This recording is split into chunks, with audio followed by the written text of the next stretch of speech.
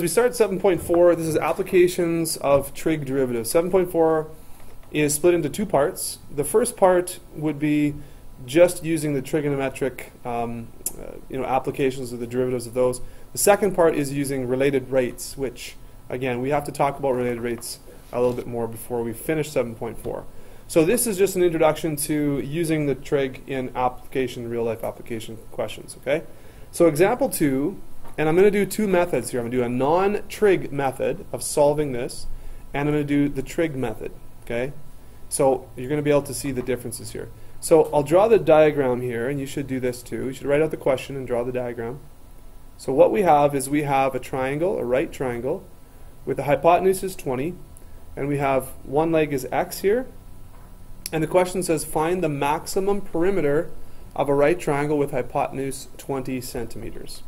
So that's all we're given here, hypotenuse 20 centimeters. So it would be a good idea to label one side x, and actually we're going to label the other side y here for now. Okay, so two variables. Now the non-trig, okay, we're going to do first, and what we're looking to maximize is the perimeter. So the perimeter is going to be 20 plus x plus y. Does that make sense? But we don't want to do an optimization question if it's possible with two variables. Instead, we want to try and do them with just one if possible. And of course it's possible here because x and y are related. Now, how are x and y related without using trigonometry, that is sine, cos, and tan? How are x, y related here? Yeah, Pythagorean theorem, right? It's a right triangle. So we have x squared plus y squared equals 20 squared. Okay, so y squared is 400 minus x squared. Y can be isolated to the square root of 400 minus x squared. Again, please do not say, hey, the square root of this is 20 minus x. It's actually not. It's root 400 minus x squared. Okay? Because 20 minus x, when you multiply that by itself, does not give you this. Okay? So this is y. So we can write now the perimeter in terms of x. So we have 20 plus x plus the square root of 400 minus x. That's how we can express squared. That's how we can express y. Is everyone okay with that so far? We haven't used sine, cos, or tan at all for this. And this is how you would do this question in chapter 4, right, like we've done. And so, in order to find the critical number here, or numbers, we're going to want to try and take the derivative of this. So that's no problem. The derivative of 20 is 0. The derivative of x is 1. And the derivative of this is going to be 1/2 400 minus x squared to the negative 1/2 times negative 2x. When you do the power rule and the chain rule. Agreed? So simplified, this is going to be then, it's going to be negative x over the square root of 400 minus x squared, looks like.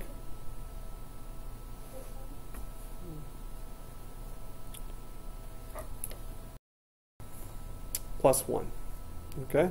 And so if we want to let that find the critical number, we let that equal 0. So this is going to be equal to 0.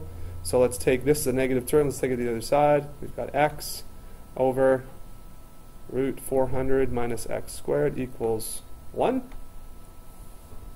And we'll multiply both sides by the root 400 minus x squared.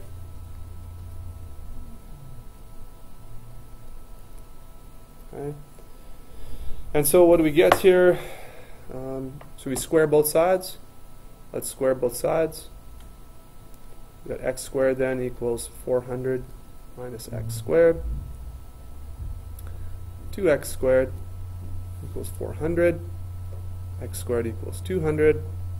And x is going to equal root 200 or 10 root 2. Okay? And we'll leave this in radical form so it's more exact, okay? No decimals. Leave it in radical form. All right, so if x is 10 root 2, What we could do is find the second derivative to see if this is a max or a min. But if there's only one critical number, which is there one? Actually, there's two, I guess. If we take the square root of 200, this is plus or minus. Does it make sense, though, to have a minus or a negative here? A negative length. If we're talking about length, we can reject the negative, so it's just the positive version. Okay, so that really means there's only one value. And if you think about the nature of the question, the maximum perimeter, could we have a minimum perimeter? Well, we could have a minimum perimeter, or could we? Like, what if this triangle, and again, you don't have to think through this, but what if the one side was really, really small and we basically had, you know, something like this? This would be pretty much 20 and 20, right? So would that be greater than if we had, you know, 20 up here and then these two, right? Which would be, well, these would be have to be more than half. Each of them would have to be more than half, right? So this would seem like smaller than something like this. So I'm just trying to think logically through that there would be a maximum and not a minimum. And plus the question asks for maximum, so your critical number, your find is going to yield you a maximum, right? So later, if you want to test to see if this is a maximum or not, you can kind of either think through that or run some test points. But let's find out what y is here that corresponds with the x. And so we have, okay.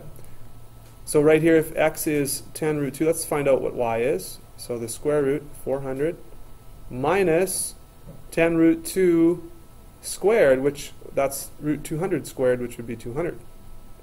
So y is going to be equal to root 200 as well, or 10 root 2. So x and y are going to be the same length. Okay. All right.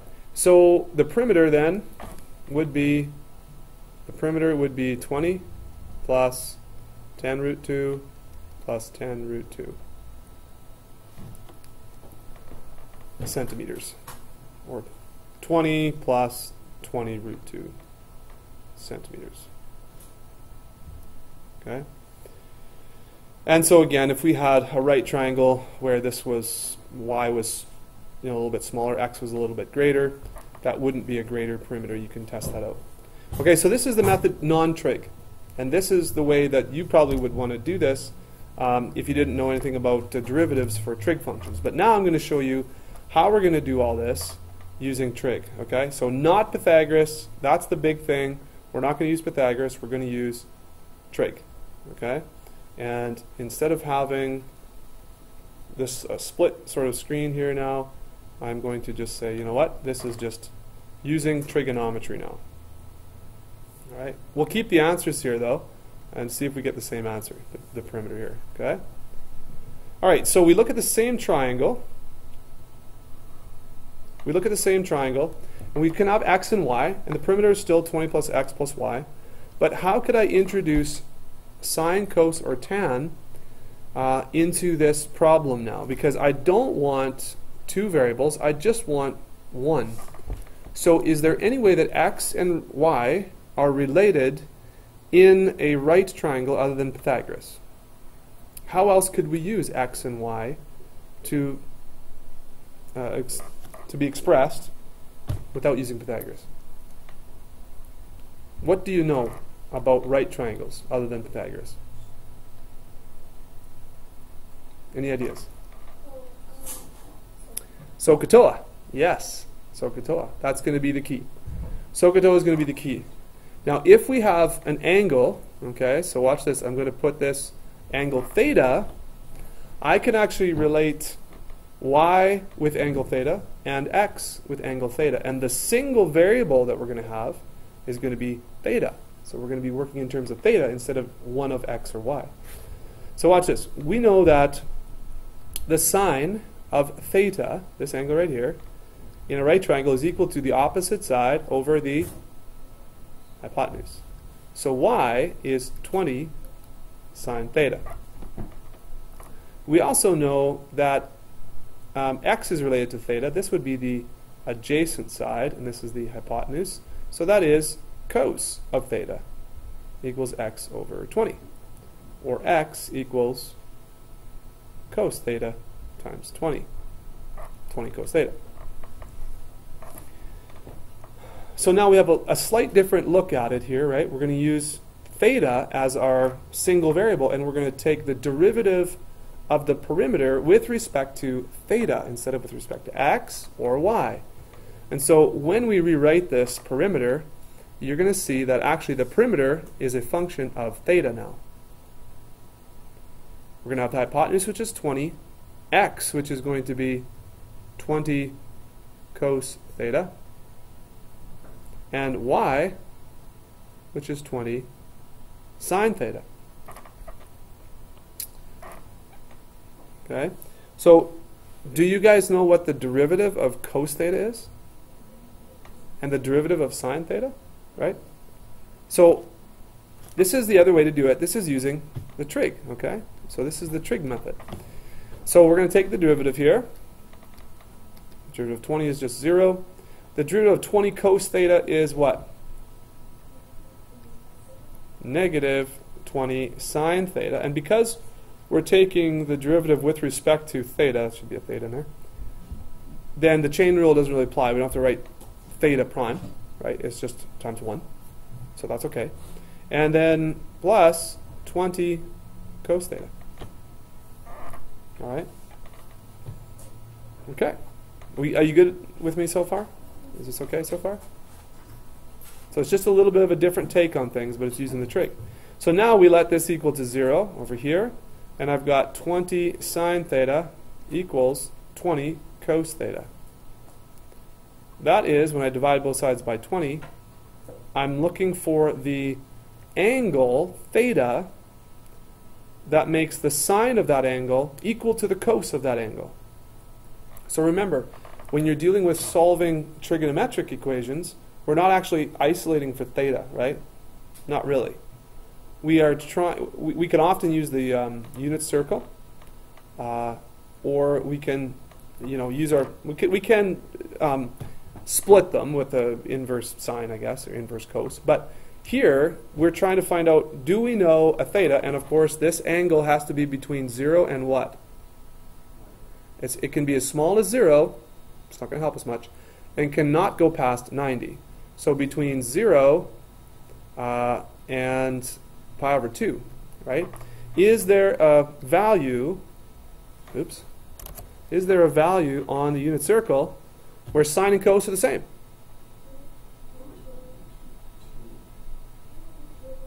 Pi over 4, right? Both of them are root 2 over 2.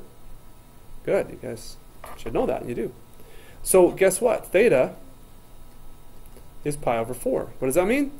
That means that the angle here is going to be 45 degrees, which also means that x and y are going to be equal, which is very similar to the first method, right? So again, in terms of the angle. Okay, so what is x and what is y? Well, y is 20 sine theta, which is pi over 4. And x is 20 cos theta, which is pi over 4. So sine of pi over 4, we know, is root 2 over 2, times 20 is what? 10 root 2. And x is 10 root 2. So, using the trig method, we get the same perimeter right here of 20 plus 2 of these. All right? So that's important. That's important kind of introducing how to use trig. And there are going to be other questions like that where you're going to be able to use sine, cos, and or tan. All right? Any questions?